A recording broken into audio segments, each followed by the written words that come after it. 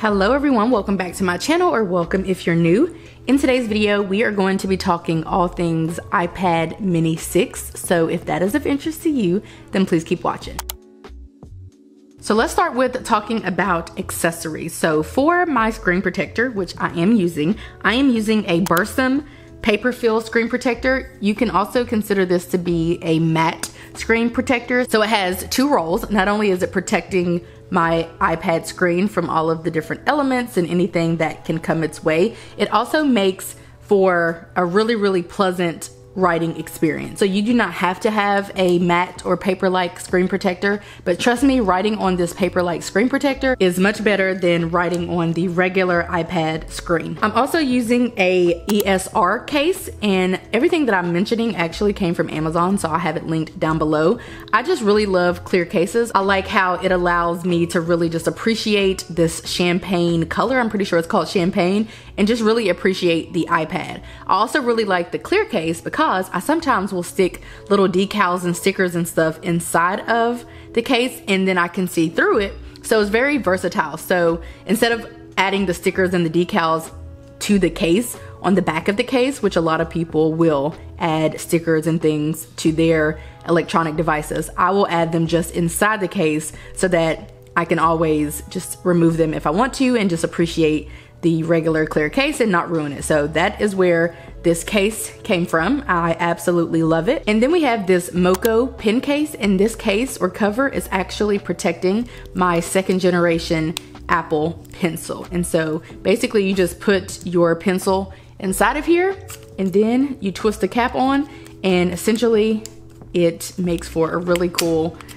writing. You have to do it normally. I find that I have to do this a couple of times to kind of get it doing right, but it just makes the pencil retractable, which I think is really cool. I obviously cannot charge my pencil with this case on, so I have to take this off probably every 4 days, and I just attach it to my iPad mini, and then I let it charge to 100 and then put it back in this case. And I really like it because I can clip it inside of my purse and all of that fun stuff. So that is the pencil and the cover that I'm using. So now let's move into talking about what is on my iPad and what apps and programs I have installed on my iPad. So first off, this is a widget, which we'll talk about widgets in a minute. This is Notion, which I use for planning. GoodNotes, which I use for planning. I also use it for taking notes and for signing documents. This is Freeform, which I really don't use, but I'm trying to get into it. This is a shortcut to my digital planner in GoodNotes. So these two pretty much serve the same purpose. This is for my photos. This is for my Google Tasks. This is a widget. This is Canva, which I use to create all of my graphics, such as thumbnails. This is a widget. This is a widget. This is the Notes app. This is Amazon Music. Libby, which is a reading app. The Holy Bible, which technically is a reading app. The App Store, the Kindle widget, the Files app, and the Settings app. And then at the bottom, I have the Safari app, the Google Chrome app, and the Google Calendar app. So I just have one screen here, but I do have an app library, which everyone does, and all of my other apps are housed in my app library. That means that on my home screen, I just have these apps. But if I want to access any of my other apps, I will need to swipe right, or from the home screen here, I can pull down and search for it. So if I wanted to search for Widgetsmith, I would just type in Widgetsmith there. Or if I'm over here and I want to search for Widgetsmith, I can type it in, but I also see the icon right here, so I can just tap it. Okay, so let's talk about Widgetsmith. You can download Widgetsmith for free from the App Store. And what it allows you to do is create widgets for your home screen. So these are the small widgets that I've created. This area is for the medium widgets. This one is for the large widgets, and then this one is for the extra large. So the apps that I have created with Widgetsmith are the ones that you just saw in Widgetsmith. This one, which is small, this one, which is small. So if you go back to Widgetsmith, you'll see the two that I have created here. This is also one, but it's one that came standard with the Widgetsmith app. So it's basically one of these. It's not a real widget, it's just up here. It appears that it is, but it's not. But these two are widgets. So this is small number 2, and this is small number 3. And if you click on it, it'll take you to the widget. And from here, all you have to do if you are wanting to add a photo as a widget is just come in here, tap photos, select one of your photos. Like let's say I wanted to make this a widget. Then I can tweak it from here. That's actually kind of cute. And then I just press save. And then if I go back to my home screen, it'll automatically populate, and that will be the widget. All you have to do is long press on one of the apps until the shaky feature pops up. Then you press plus, and if I want to add a Widgetsmith widget, I would come down here to Widgetsmith, and then I would select which one. So because I have only small widgets, I can only add small widgets. So I would push add widget, and then that widget automatically adds to the home screen. And if I want to change it, then I need to come in here, long press edit widget, and if I want to change the widget, I can come in here and I can select the one that I would like. So I'm going to do small number 2 widget, which is going to make it the same as the widget that's already on my screen, and boom, there is my widget. So I'm just going to delete this because I do not need it, but that is how you add widgets. So basically just download the app and create your widgets from inside of the Widgetsmith app, and then long press and go in and add the corresponding widget sizes to the screen for what you want. So if I had created a large widget, I would have added a large widget to my home screen. Okay, so this is also a widget, but this is the flip clock, and I will have this link down below. This is the flip clock, and then I just added it as a widget to my home screen. This is also a widget I have on here, a motivation app, and I set it up to where it will show me a new motivational quote each day. And I wanted the widget to be a large size or a medium size. I think this is medium. And so I just have it showing up as a medium widget. So that's kind of how that works. Like I mentioned, this is also a widget. So if you just come in here to the widgets, you'll see that there are so many that you can explore, but there's also a Kindle one. And then you can add either a small, or I'd say this is considered a medium widget, to your home screen for easy access to your books. So if I just tap on this, it takes me to my current book, which is Glucose Revolution. I was recently reading on my phone, and so that's why it's asking me if I want to go to the page that I was on last when I was using the Kindle app. So I selected yes, and so now I am where I need to be, which is hack number 6, whatever chapter that is, and that is how that widget works. So now let's walk through some of the other apps. So let's go into Notion, and we're going to turn it sideways because Notion is actually better suited for the largest of the largest screens. So I really like using it on my desktop, but oftentimes I will access it on my little iPad here, and it's so little and so cute. So this is my life planner. This is a Notion planner, and I have a lot of information about my Notion planner. I will have videos and everything linked because I have talked about a lot of this stuff before, but not in depth and not relating to how I use these different apps and tools on my iPad mini 6. So this is the homepage of my life planner. Like I said, I don't have to necessarily take you on a tour, but for the most part, this is my Notion. So I have my home screen, which is this one. I have April business, May goals, May budget, social media, books and blogs, and then some master to-do lists. Once I am finishing reconciling the business budget for April, I will actually move this whole page to the archive. So everything that I've ever had before, all the other pages that I have gotten rid of, I have them in my archive here.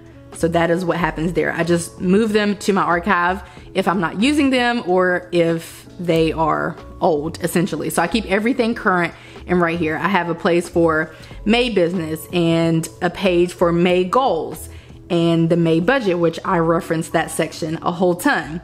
Social media, books and blogs, and so on and so forth. Like I mentioned, I have master to-do list, and so I won't take you on a full-on tour of my Notion because I have done that many times before over the last year and some change, or however long I've been using Notion. Have I been using it for a year? No, I think I started using it in October. So I've done a lot of those videos, so I won't do that today. But basically, in the event that I want to plan anything or reference my Notion, I just access the Notion on my iPad. We're gonna skip GoodNotes because we're gonna save the best for last. That's the most commonly used app on this iPad. We're gonna go into Notes, and in my notes section, I really don't have a whole ton.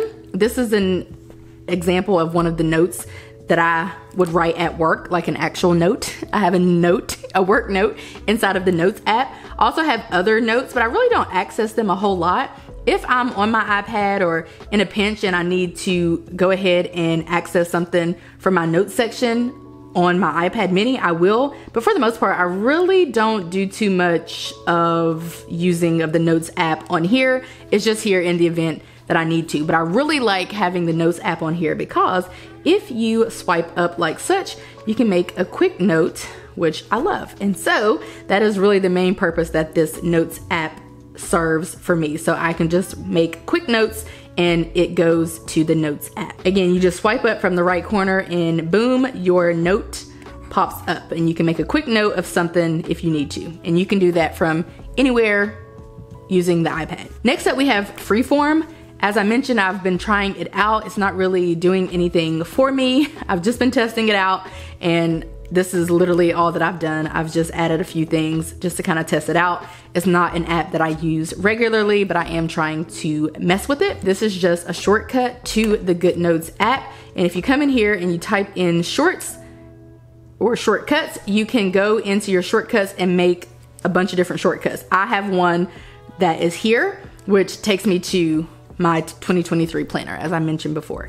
I feel like the Photos app is pretty self-explanatory, but if it isn't, then there is the Photos app, and I like having the Photos app on my iPad because when I'm doing digital planning, creating mood boards or vision boards, I like referencing my photos section because all of the photos that I take on my iPhone actually pop up on my iPad, and therefore it makes it very seamless to add in photos. Google Tasks is an app that I sometimes use. I kind of go back and forth with it. I don't use it a whole ton. This is my Sunday reset routine. Sometimes I like referencing my reset routine or some of the other routines that I have made in this app. But since I have been using Notion, I really don't use Google a whole ton anymore. I used to use the whole, everything Google offered, Google Calendar, Tasks, and all of the other types of organizational tools that they offer, but I really don't use those anymore with the advent of Notion. This is Canva. As I mentioned, I even created this just today. So all of my graphics are in here.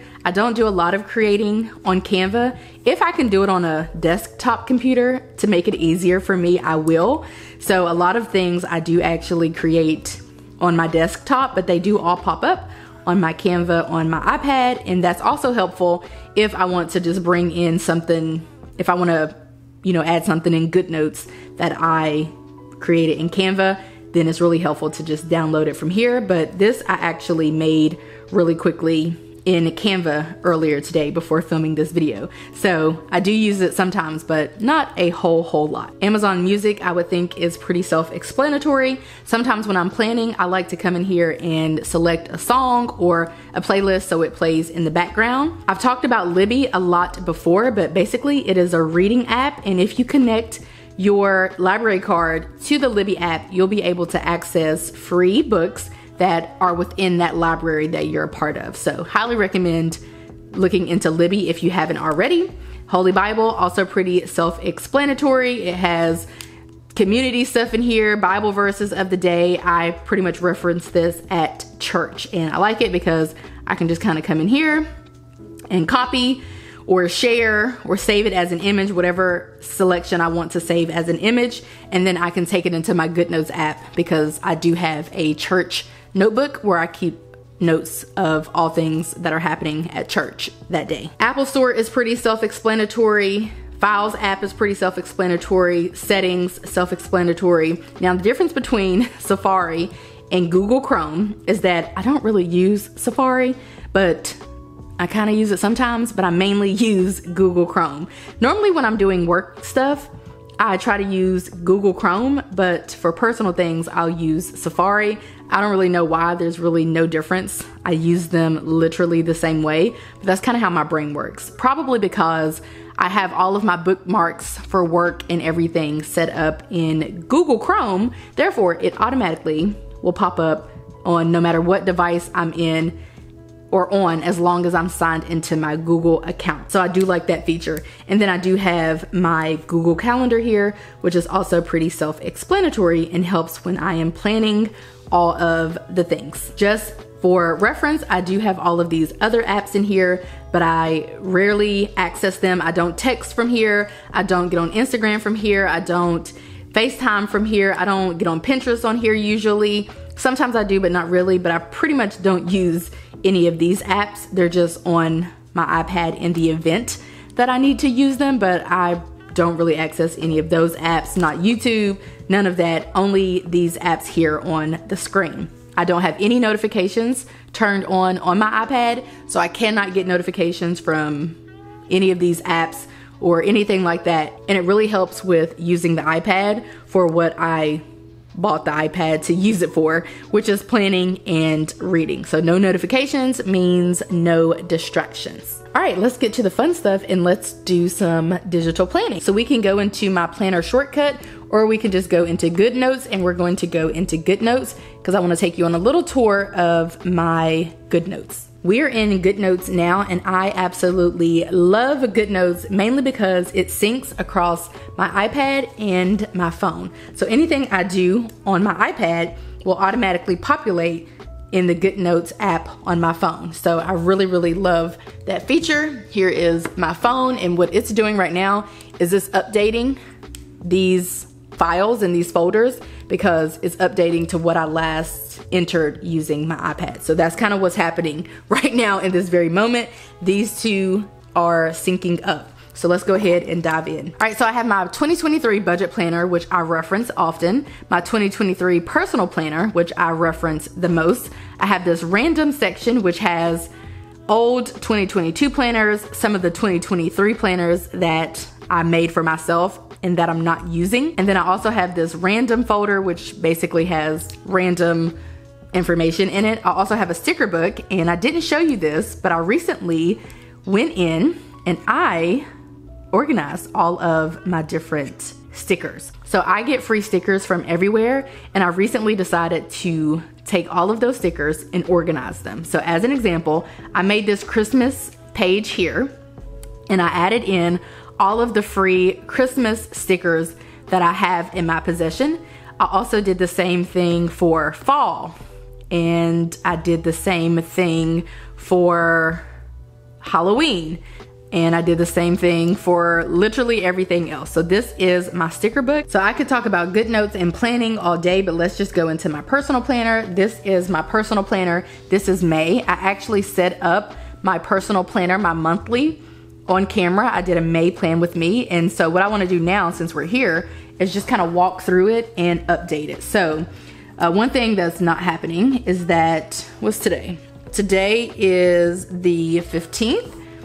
And everything should be updated before the 15th. So we had Mother's Day, Day in the Life, okay, Celebrity Wedding Night, 15th, that's the same. This is gonna change. I'm not doing this video anymore.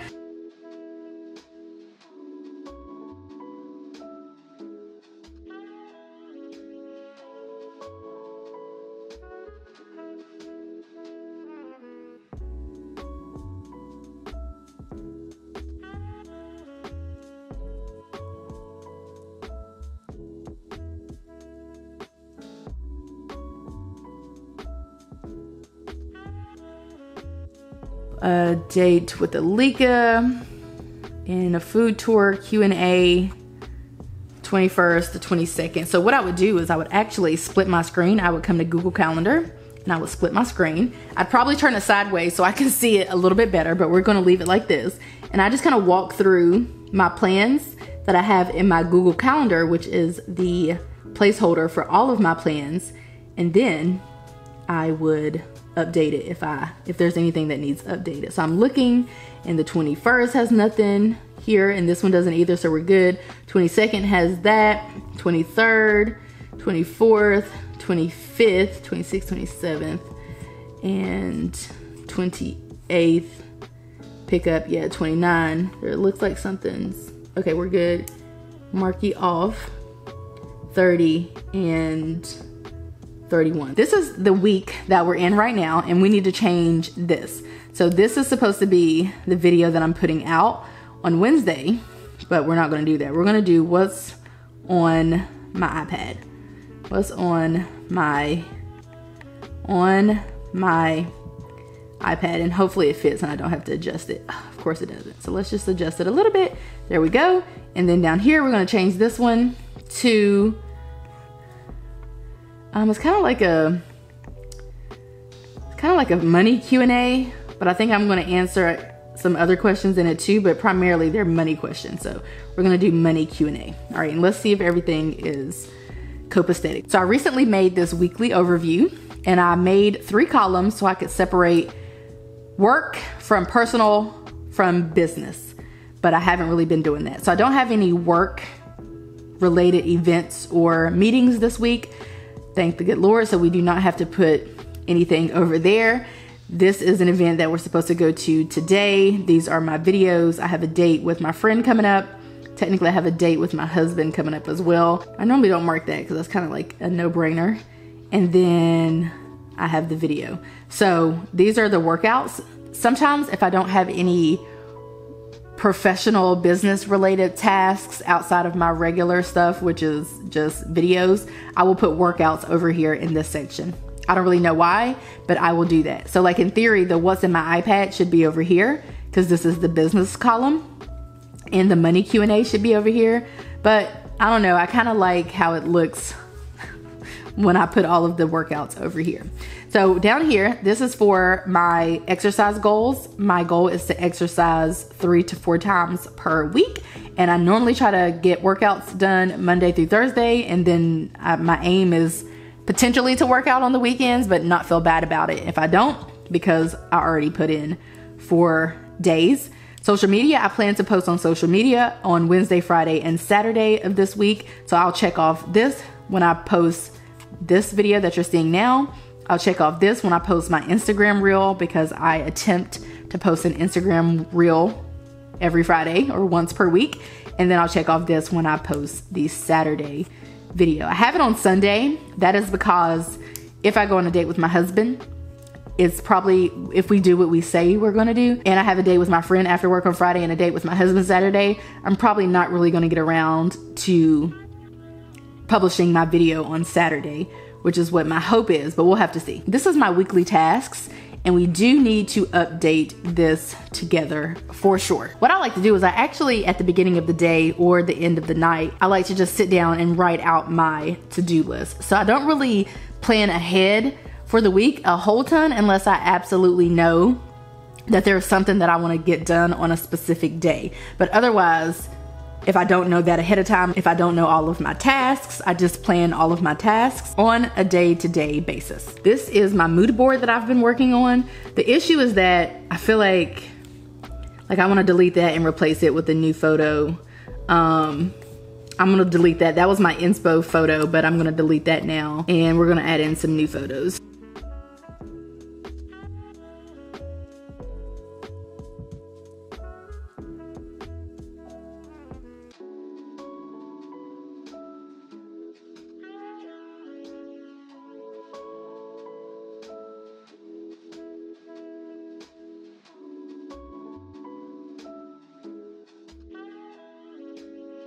That's kind of how we are looking. All right, now let's go to our summer vision board. If you haven't seen my summer vision board, this is my summer vision board. This is what I'm planning to do this summer with my life. My dog, niece, and husband are gonna have to kind of get in where they fit in, because that's what your girl's gonna be up to. All right, and then that's my reading list. I'm currently reading Glucose Revolution, for which I plan to then move on to I'm Glad My Mom Died, and then The Psychology of Money. And then here's my spring cleaning list and notes and some more notes and my upcoming plans, which I don't need to put new tires on there because I have new tires. And that is going to be it for my May calendar. Okay, so I am pretty sure we have covered everything in today's video. I hope that you guys enjoyed it. If you did, give it a like, subscribe if you're new and if you're liking what you're seeing, and I will catch you guys right back here in a few days in a brand new video. Bye guys.